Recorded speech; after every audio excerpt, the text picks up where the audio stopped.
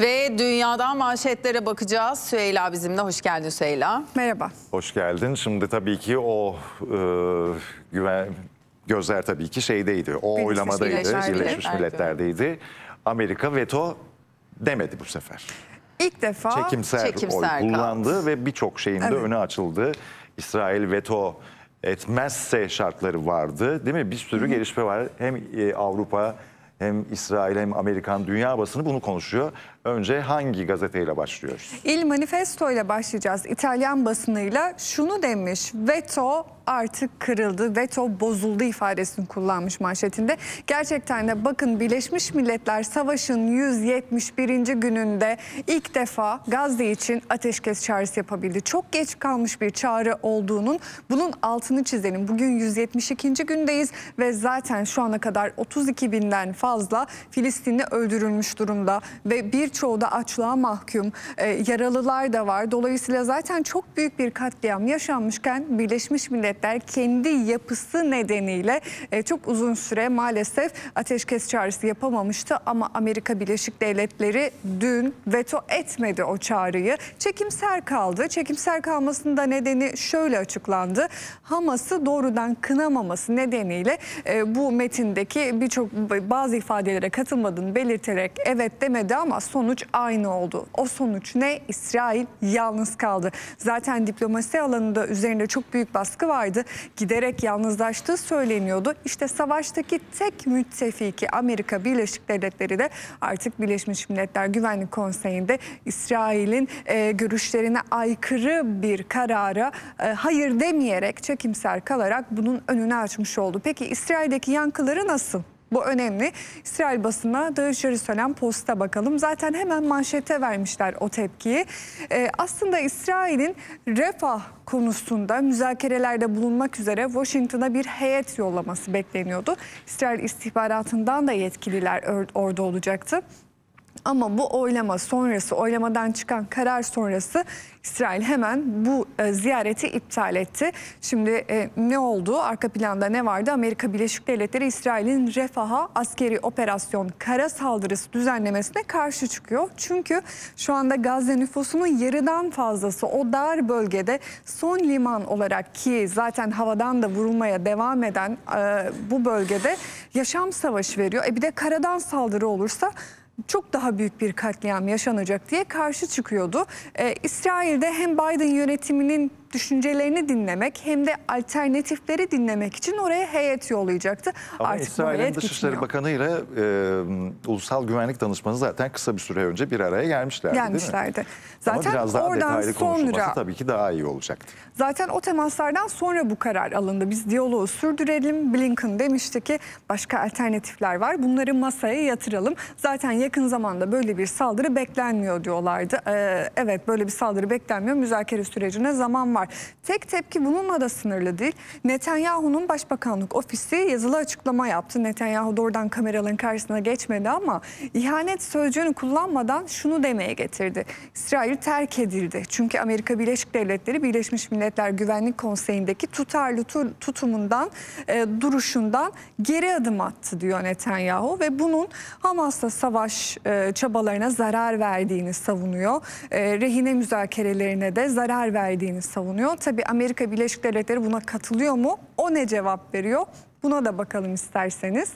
The Washington Post gazetesi, sadece The Washington Post değil, Wall Street Journal'da aynı manşeti, tespiti ilk sayfasından aktarmış okurlarına. Şöyle deniliyor: artık Amerika ile İsrail arasındaki uçurum daha da derinleşti. Zaten bir uçurum vardı. Görüş ayrılıkları yaşanıyordu özellikle Refah konusunda ve bu artık kamuoyundan gizlenmiyordu.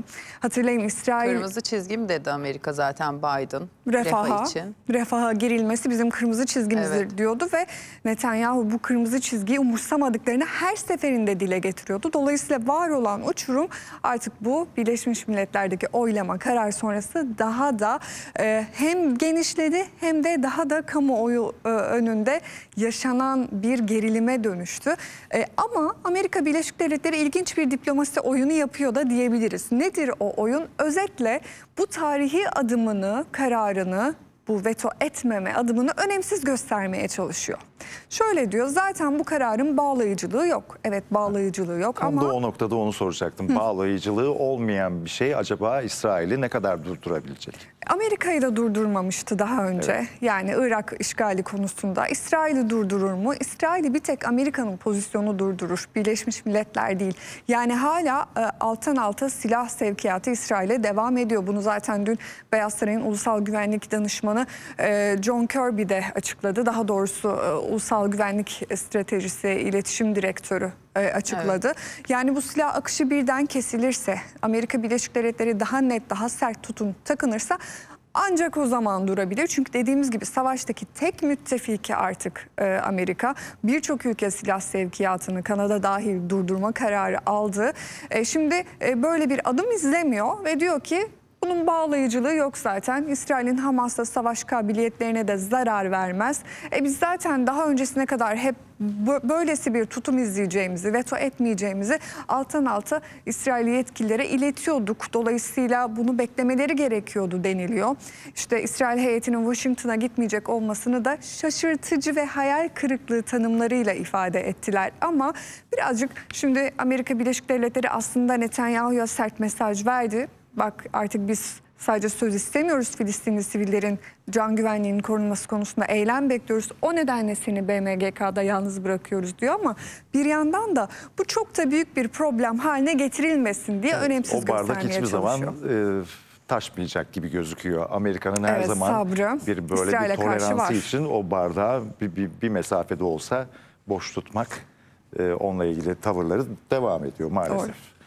Evet, o kanlı saldırı Moskova'daki. Şimdi evet, DAEŞ üstlendi bu saldırıyı ama sanki Ukrayna yapmış gibi Rusya'nın sert bir takım hem sözlü hem de değil mi askeri bir takım misillemeleri var. Le Monde geniş bir şekilde görüyor sanıyorum. Evet, Le Monde ve birçok Avrupa'da gazete, basın, siyasiler Rusya'nın bu saldırıya yönelik tutumunu gerçekten mercek altına alıyorlar. Hala konuşuyorlar ve Le Monde gazetesi de şöyle demiş. Putin, DAEŞ'in düzenlediği saldırıdan aslında Ukrayna'yı suçluyor. Gerçekten ama de böyle. Putin'in şu açıklaması da vardı en son. Biz kimin yaptığını, arkasında kimin olduğunu biliyoruz dedi. Yine mi Ukrayna'yı aslında yine Ukrayna'yı işaret ediyor? Ona da Rus basınında geleceğiz. Önce şimdi Avrupa Birliği nasıl bunu gerekçelendiriyor? Yani doğrudan ayan beyan DAEŞ'in üstlendiği bir saldırı varken neden oluyor da Rusya Ukrayna'ya işaret ediyor? Hala Ukrayna'da suç arıyor. Le Monde'un analizinde ortaya çıkan cevap, açıklama şu yönde. Şimdi Rusya tabii ki çok büyük bir istihbarat zafiyeti gösterdi. Böyle bir saldırıyı önleyemedi. Üstelik seçimden de çok kısa süre sonra tam da dün de konuştuk. Putin Rusya'yı çok güçlü, birlik içinde olarak göstermek isterken bir zafer kazanmışken hemen günler sonra hem Rusya'daki güvenliğe hem Putin'in imajına indirilen bir darbe oldu. Çok kanlı bir saldırı. Üstelik Amerika Birleşik Devletleri'nin de 2 hafta önce uyarısına rağmen. Evet, dolayısıyla Putin'in bu tutumu, yani suç Ukrayna'yı yıkma çabası, işte hükümetin bu başarısızlığını maskeleyen bir hikaye inşası olarak yorumlanıyor. Ve Avrupa'da da bu arada çok yüksek bir DAEŞ alarmı var şu anda. Evet. Zaten Fransa'da Macron'da seviye en üst noktaya çıkarıldı. Macron biz de hedef alınmak istedik dedi. Almanya'da, İsveç'te benzer saldırıların düzenlenmek istediği ortaya çıktı. Zaten DAEŞ Afganistan'a Taliban dönünce Orta Asya ülkelerine yayılmış durumda. Oradan da Avrupa'yı hedef alabilir mi? Alabilir diye benzer ihtimaller, değerlendirmeler var ve orada da alınan önlemler var. Şimdi Rus basınına bakalım. Sen de dedim, Putin'in bir de son açıklaması oldu. İlk açıklamasında DAEŞ'in adını anlamıştı Putin. Bu kez dedi ki evet DAEŞ düzenledi. Daha doğrusu radikal İslamcılar ifadesini kullandı Putin. Ve çok geç bir açıklamaydı bu, değil mi? Çok geç bir açıklama. Ama zaten her zaman Putin geç açıklama yapıyor baktığımızda. Evet, daha böyle olaylar durulunca sıcağı sıcağına açıklama yapan, hızlı tepki veren bir lider değil. Öyle bir imajı yok Putin'in. Dünkü açıklamasında ama önemli bir nokta vardı. Evet, radikal İslamcılar DAEŞ düzenlemiş olabilir ama biz bunun emrini kimin verdiğiyle, kimin sipariş ettiğiyle ve bu saldırının kime yaradığıyla ilgileniyoruz. Ayrıca bir soru daha var. Neden bu saldırganlar bu saldırıyı düzenledikten sonra, Rus halkına zulüm ettikten sonra Ukrayna'ya gidiyordu. Asıl buna cevap verilsin diyor. Yani şimdi Rusya açısından bakıldığında bunun arkasında da Amerika Birleşik Devletleri ve Ukrayna birlikteliği var gibi görülüyor. Ya da en azından bu gösterilmek isteniyor kendi kamuoyu halkına. Bir yandan şöyle diyenler de var. DAEŞ ne zaman ortaya çıktı? Amerika Birleşik Devletleri Irak ve Suriye'ye girince DAEŞ ile Amerika'nın arasında organik bir bağ mı var diye soranlar da var. Bu manzaradan da yaklaşılıyor ve Rusya hala Amerika Birleşik Devletleri'nin bu saldırıda Ukrayna'nın parmağı olmadığına dair ikna edici açıklamalarını da şüpheyle yaklaşıyor. Neden sürekli Ukrayna'yı korumak istiyor? Biz aslında bunun altını irdelediğimizde sadece DAEŞ olmadığını görüyoruz. Tüm bu süreç Rusya'nın zayıflatılması Ukrayna'ya da yarıyor diyorlar. Düşmanımın dostu, dostumun düşmanı, düşmanımın düşmanı. Aynen değil mi? Matematik aynen devam ediyor.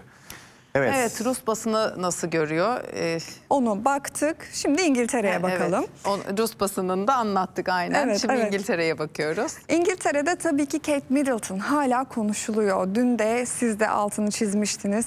Kate Middleton Cuma günü ben kanser tedavisi görüyorum dediğinde aslında tüm dünya şoke olmuştu. Ama bir de bunun olumlu bir etkisi olmuştu. Bir farkındalık yaratmıştı. İşte o farkındalık etkisine Daily Mirror gazetesi Kate etkisi demiş. Neden? Çünkü Cuma günü prenses kanser tedavisi gördüğünü açıkladıktan bir gün sonra İngiltere'nin ulusal sağlık sisteminde kanser belirtileriyle ilgili araştırma yapanların sayısı tam 5 katına çıkmış. Yani artık İngilizler prensesin başına geldi, benim de başıma gelir. Zaten kanser önlenebilir bir hastalık. Dolayısıyla erken bunu tespit etmek çok önemliyken biz de bakalım, öğrenelim diyerek bu hastalık hakkında araştırma yapıyorlar. Bu da işte prensesin hayat kurtardığı yönünde bir yorum olarak aktarılmış okurlara. Düşünsene, dolgusunun bile zamanı gelmeden ne zaman tekrar bakımı yapılacağı bile belli olan bir kraliyet ailesi. Evet. Böylesine sağlık kontrolleri es geçilmeyen bir düzende ilk mesela operasyonda bunun kanser olduğunu fark edilmediği ortaya çıkmıştı. Demek ki erken teşhis ve tedaviler, kontroller bu noktada çok önemli. Hayati. O yüzden bu farkındalığı bütün İngiltere'ye yaydığı için baksana rakamlar. Ama çok ciddi ve olumlu rakamlar en azından bilinçli olma, farkındalık anlamında. Bu farkındalığı herkesin de aslında ayak uydurması lazım. Bizim de ülkemizde bunu en kapsamlı şekilde bakmamız ve daha hemen ilk başta bilmemiz lazım. Çok çok önemli gerçekten. Bunu da buna bağlayalım. Çünkü çok teşhis, arttı bu kanser. Kontrolleri mutlaka yaptırmak lazım. Her şeyin başı sağlık diyelim. Kesinlikle öyle ve noktalayalım. Evet.